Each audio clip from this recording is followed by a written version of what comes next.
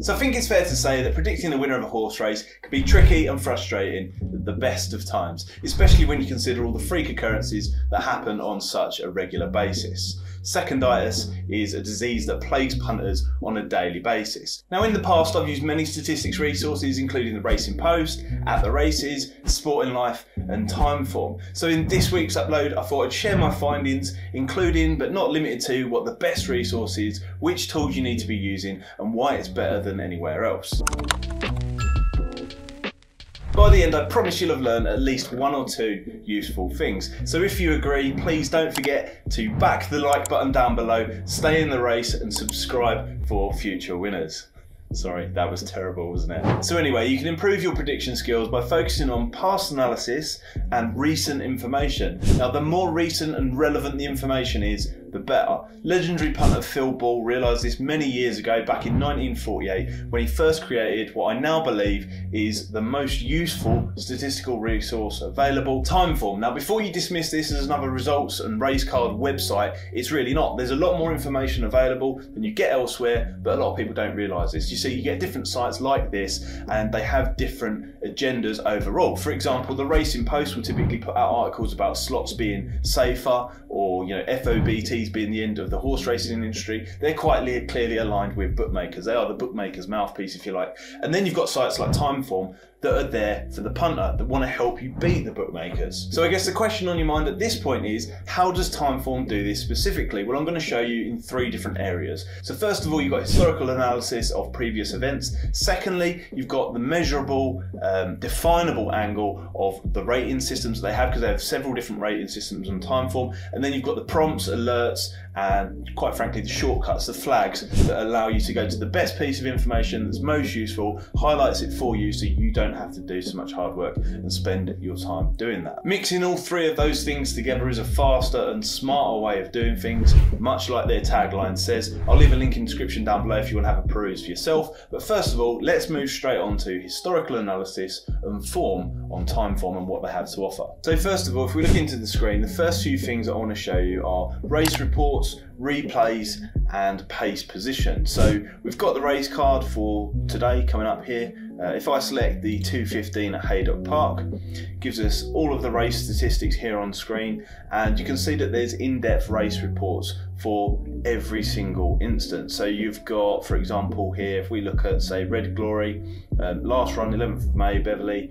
all the usual kind of stuff that you'll see on a horse's race card. But then you've got the industry starting price, Betfair starting price, the high-low traded in play, the Timeform in-play symbols, which we'll go through shortly in a second, and the finishing speed, Timeform figure, Timeform rating, and the adjustment there as well. So Timeform ratings are a slightly more complex measurement of a horse's performance historically over the past, in line with how it's behaved, including lots of different variables, such as things like the horse's age. So you get a slightly more advanced rating system there, which, if you think to the modern world and things like Google, Amazon, algorithms, more information that's poured in that we can't necessarily comprehend as human beings because there's just so much of it, is all fed into this system that then gives you a Timeform rating. So it's a little bit more efficient than you'll get elsewhere.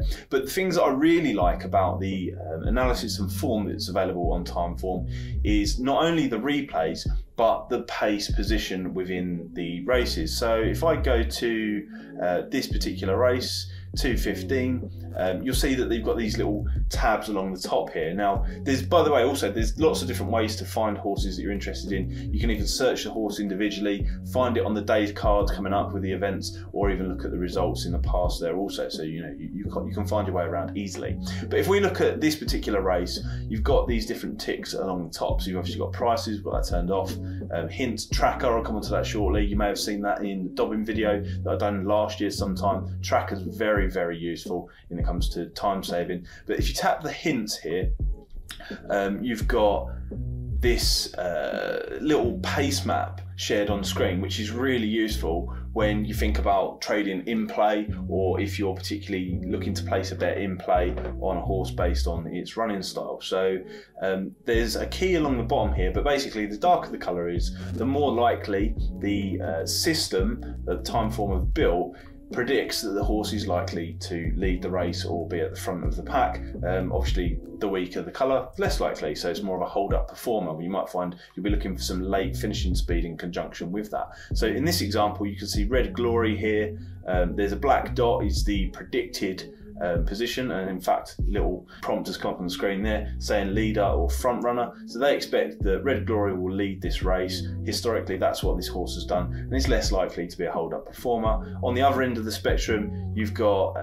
say, you know, these ones are the weaker colours here. Secret Shadow is not going to be as prominent as Red Glory in this instance. So just to highlight that, if I click Red Glory, it takes us to Red Glory's form within this race, and let's look at one of the historic performances. Let's look at the 11th of May. And we'll see what happened there. You see Red Glory, easy to back, showed improvement, yada yada, but basically led after 1 furlong out. So this horse is typically a horse that performs prominently, is a leader, and therefore that can, you know, it can allow you to drill down, get the key information as quickly as possible, and see that and visualize that easily with so many different factors coming into the fold, which would have just took hours, and quite probably you would have missed a lot of those factors if you looked at it from, you know, the human element. So I think that's clear to see. It's better than subjective information. Now I'm going to take a look at the ratings and symbols that are available on Timeform, because this is another quick way to identify a horse's behaviour, running style, if it's temperamental, if it's not temperamental, and really just get a hold on if this is a reliable horse fast. So the symbols I'm talking about can be found on the race cards here on screen. So you'll see a couple of numbers, a couple of letters, might appear confusing at first. Really it's not. We'll share the key on screen so it's a bit clearer for you, but I can see here, if we're talking about Red Glory again, then you can see we've got 1 PR, 4S, 2, 4, 2. Now I can tell you that 1 PR means that the horse led, was prominent, it pulled, so it was keen to race, and it was, you know, it was responsive and reliable when it come to the question time at the finish there. So you can see that, you know, that was quite a reliable run. You can tally that up against previous performances, see how that went. Obviously 4S is slightly different, was towards the rear because it was slowly away. But the ones that you really want to watch out in this, there's 2 different types that you want to watch out for on these symbols, and that is the crosses and the squiggles. So if you get a single cross, it means that, you know, the horse was unreliable jumping. If it's a double cross, then, you know, it's a bit of a bad jumper. Well, you may even be looking for that depending on what you're trying to do, because if you're trying to lay a horse in running, then, you know, having an unreliable horse that's a poor jumper might be a good thing for your strategy.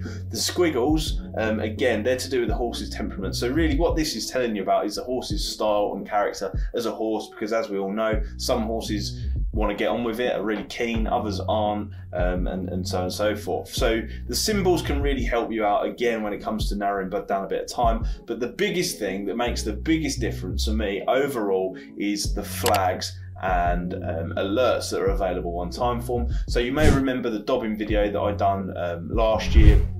Longer term followers of the channel will, which, you know, go and check it out by all means. But basically you can find horses that are half in price regularly in running and have a notification pushed to you via email on the day or the day before of the horse that's going to run. Now you can use that for different strategies also. I just used it in the context of dobbing in that situation, but if you're looking for a specific horse in the future, then Timeform will email you and let you know that it's coming in advance so you don't miss it out. On top of that, the last couple of things that I want to mention is warning horses, horses in focus, and then horses for courses. So these are 3 different flags that appear on Timeform only, based on their systems and algorithms, showing you horses that are either going to represent poor value next time out, good value next time out, or horses, you know, that are hot and horses that are not, and then horses that perform above average at a particular venue. So you can see a list here. This is the horses in focus, which is also represented on the pace card as this little flag here, HIF. So you can see this horse in particular is a horse in focus, so they think that, you know, based on its historic performance, in line with everything else in comparison, coming up to this run, it's in focus, it's likely to perform above average. On the other end of the spectrum, you've got warning horses, which are horses which, you know, they're a little bit temperamental, something's wrong. The last few times that they've run, they suspect that the horse is not at its peak performance, and so that is represented on the race cards by a little warning triangle. You can see there's a list of them daily there. And finally, the horses for courses. So, you know, much like the phrase says, some horses prefer certain courses. They, routinely outperform their rivals there in line with historic performances, and that's represented on these race cards as this little flag here shown on screen. So I think it's quite easy to see how these different variables can all feed into this massive machine learning type system, spit out some more advanced statistics based on the additional information and data that they've got. And by the way, this information goes back years for time form, so you can look up some really old performances with different horses here too. But it's a more streamlined, efficient way of doing things, finding the form that is useful for picking the right selections when it comes to horse racing. To get some of these features that I've mentioned in this video, you do need the premium version of Timeform, but in my opinion, it's 100% worth it, even just for the tracker alone. So for more useful information, don't forget to see the horse racing playlist that I'll leave in the end screen on this video. I've answered lots of common questions that people have around horse racing grades, types, surfaces, draw biases, all manner of different things recently, so there's a lot of useful stuff there. Thanks for watching. Don't forget to like this video if you found some value, and subscribe to the channel for future updates.